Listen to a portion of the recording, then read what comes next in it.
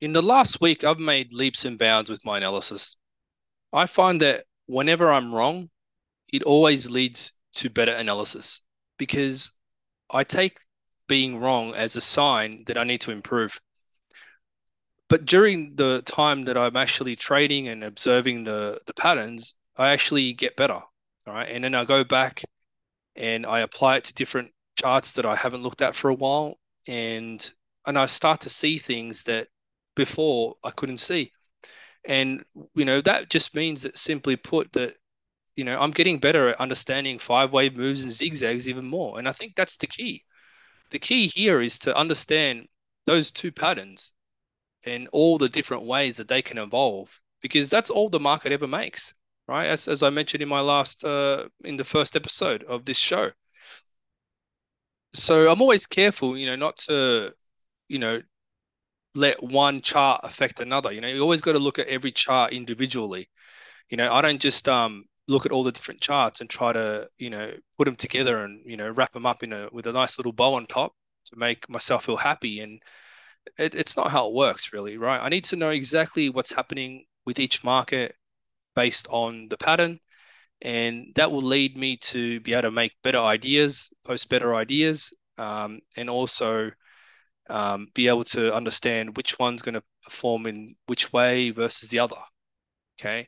So more recently, my analysis on the Dow Jones has become a strong point, and it's always been like a pretty good gauge for me as to, where we are in the whole, you know, economic system, which stage it's in, right? And the way that this pattern since the Great Depression has evolved, for me, I think that the whole thing is a bubble of epic proportions, right? Since the Fed was created, it's literally created one of the biggest bubbles that probably mankind will ever see up until this point.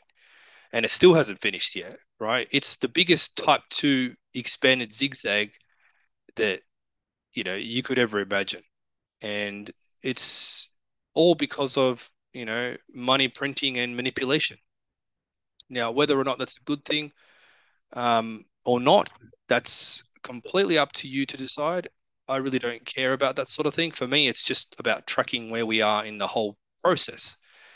So at the moment, it's become pretty clear that, the correction since 2000, which includes the GFC, is not over yet. And the only thing that's ending now is wave D of, that pattern, right? That correction. So it's part of a larger wave D, and the wave D within the wave D is expanded. So what that means is during the 90s, we had a run up all the way to 2000, which was the first part of a zigzag, right? Since 87 crash. And then since 2000, we had an A down, which was, like the dot-com bust and, during 9/11. And then we had the subsequent bounce, which led to the GFC. So that run up, which was like what we're seeing today since the 2009, it's a similar thing. That made a run up to 2007, 2008, and then 2009 we had the wave C down. And since that 2009 low, we've made this wave D up, which I believe is now completing. So I think all we need to do is see one more all-time high, and then it's done. Okay, so the bear market, even though it seems like it started over a year ago, I don't think that that really was the start of the bear market. I think that that's just still correcting the move up since March 2020. So I think that what we're seeing now is the final stages of that wave D, which is almost done. So this leads me to believe that Bitcoin, it won't really see an all-time high in this particular run up that we're going to see in the Dow Jones. And it's been pretty obvious to myself that the Dow Jones always tops after Bitcoin does in certain moves, right? And I think this is going to be one of them. I think that what we're seeing now is, simply put, another wave D in Bitcoin, right? And I've been saying it for a little while now, well, since this week especially, that basically it's almost done. And I think it's going to turn down shortly, and it's going to top out way before the Dow Jones. and it's going to start producing the first couple of waves that's going to lead into its crash. That's going to take it down to about, look, anywhere between around 4,000. Actually, 4,000 is where I don't think it will go below. So maybe 6,000. So in saying that, um, I back up these claims with my recent XLM and XRP analysis, where it suggests that those are going to crash down to almost where they started from. And then once that happens, we're going to see the next bull market. So I think that these things are going to happen at the same time. I think Bitcoin and XRP, XLM, they're all going to bottom at the same time or thereabouts. But they're not going to make all-time highs when the Dow Jones does. Dow Jones does, right? And I think that that's important to note, especially because more recently, there's been a lot of mania in the news, a lot of reports of a lot of bullishness, and I think that that's unfounded. The waves don't really suggest that that's going to happen just yet. And one example is one I saw recently on TradingView, which is former Coinbase chief technical officer makes $2 million bet that Bitcoin will hit $1 million by June 17. So that right there to me is almost ludicrous, peak mania, ridiculous type of thinking, and it's just really pie in the sky type thing at this point. I don't think it's possible, and I think that those types of things are just sentiment readings. For me, I take a contrarian, approach to looking at those things, and I think that it's a sign that basically Bitcoin's done for now.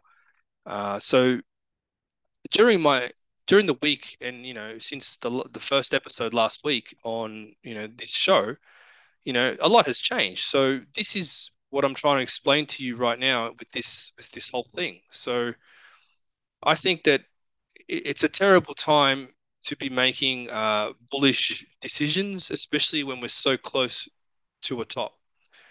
And I think that the banking crisis is just a symptom. I think the overall psychology of the market is the most important thing. And that psychology to me is in the waves. And it's basically just saying, look, uh, the Fed has done what it can up until now. And I think it's trying to reload the chamber for stimulus by raising rates. And I think it will continue raising rates right into that high that's coming probably over the next few months. Right. And I think the only time they'll stop and pause is when really the market's in free fall. So therefore, why would they continue to raise when there's obviously cracks showing now and the market will break during that time? And that's fine because I think that by the time that the market does bottom out, that they'll need a tool to stimulate. So then once again, the bailouts will happen, which they don't call them that these days. They don't call it a bailout, right? But really, it's pretty obvious that that's what they're going to have to do in order for the next bull market to begin. So my only concern with that is that, you know, they're definitely going to continue raising rates um, at a certain point in time once there's a recovery. And then what's going to happen, in my opinion, is that they're going to continue to raise into the following bull market, which is then going to crash even harder. So what I think is going to happen to the markets over the next 10, 20, 30, 40 years is that they're going to continue this game of up and down markets, and raising is the preferred method to try and keep inflation under control. Now, to me, that's a fool's game because what they're doing is literally just trying to put a band-aid on a broken leg, right? All they keep doing is printing more money to fix the problem, which is printing more money, right? So inflation is a result of money printing, right? And then they want to fix the money printing problem, which they created with more money printing. So it's like putting two band-aids over a broken leg. And then how many times are they going to do this before the market actually whipsaws into the top of this pattern that we're currently in, and we see the mother of all crashes completely fall apart? The market completely falls apart. And I think that's exactly what's going to happen over the next few cycles. And I think that each time we're going to see cryptos and Bitcoin inch higher by a very large margin, whilst they continue to, crash in this Ponzi type scheme falling apart right in front of us. And it's going to be amazing to trade this because of the ups and downs, the volatility that it's going to cause over long periods of time is going to really be a trader's market rather than a buy and hold market like it has been for so long.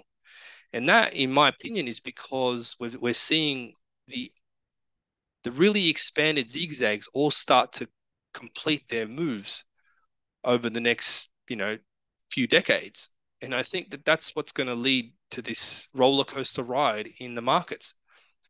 And obviously, people are trying to get away from that whole mentality of printing money to stimulate the markets to continue this whole Ponzi scheme going forward. And I think that the new system will eventually be one that is, decentralized. Not, you can't manipulate it. You can't just print more of it. It's going to be something with a bit more substance and integrity, right? Because the current system right now is a bloody joke. It's going to be continuing to crash and recover, crash and recover, crash and recover. And that's obviously going to be a sign that the markets are tired, system's not working, and eventually it'll crash. Right. My analysis suggests that it's going to crash harder than anything you've ever seen before, uh, especially with the amount of debt that's going to continue to pile up. It's definitely going to reach the end. Okay, so that's my view on this one for this round. And now a word from our sponsor. AriasWave is proud to be sponsored by Fairdesk. They offer low trading fees. You can get an extra 5% bonus on deposit up to $600, and they offer up to 125x leverage for your crypto trading needs. Now, this week's winner of the $500 worth of USDT bonus, it's a trading bonus for Fairdesk, is Invino Veritas. So congratulations, Invino. I've seen you around a few times on the channel. So I just also want to mention that you need to deposit 1,000 USDT in order to qualify to use the bonus. So yeah, just be aware of that. And for once again this week, if you want to go into the draw to win 500 USDT to use as a bonus to trade on Fairdesk, then just leave a comment below and I'll just randomly choose one. I'm using a random number generator to do this. So Invino, if you want to contact me via the website, we can arrange that for you, AriasWave.com. All right, we're back again. So what I want to talk about now, or round two, is how the Dow Jones is going to perform against cryptos, or how cryptos is going to perform against the Dow Jones, rather. Because what I think is happening here is that the current system is in the throes of basically dying. So what I think is going to happen after this next crash is going to be a series of 5-wave moves, right? This is basically going to be the market basically producing its death knell, which means that 5 waves going to go down from here after we hit that, Dow Jones high. We're going to see 5 waves down, and then the next bull market is going to be 5 waves up, and then the next crash after that, it's going to be 5 waves down, 5 waves up, 5 waves down, 5 waves up, right? It's actually going to be insane. Like what I see coming is going to be crazy. So the Dow Jones, although it's going to be making these 5 waves up, 5 waves down, it's actually not going to make much progress in terms of how high it goes. Like those swings might get larger over time, but they're actually going to be just producing barely a new high every time before the whole thing implodes. Okay, that's what my analysis is telling me, right? They're just simple patterns expanded. So for me, it's kind of like telling me that what cryptos will eventually do is be less like sorry, be more immune to those swings, right? So whereas now we're looking at cryptos as in they're so volatile. I think that the Dow Jones will become more volatile and cryptos will become less volatile in terms of price action. And I think it's because they will become more stable over time as more people get on board with, what could be the new system, right? The ISO coins, Bitcoin, you know, I'm not too I'm not much of a big fan of Ethereum. I think that moving to proof of stake basically makes it a security. Passing the Howey test, all that sort of thing is just like fair enough. And also it's overpriced gas fees. I mean, that's just unnecessary expenses there for a system which has probably spawned more than half these bloody scam coins in the first place anyway. It's like you're piggybacking on the back of a project to make money, right? And I think a lot of these projects have just piggybacked on the back of Bitcoin to make money. And fair enough, it's a crypto revolution, a blockchain revolution or whatever, right? Decentralized revolution. But the thing is that a lot of people have just jumped on the wave. So it's not really an innovation. It's just trying to make money off the back of a new technology, or at least the hype over a new technology at this point.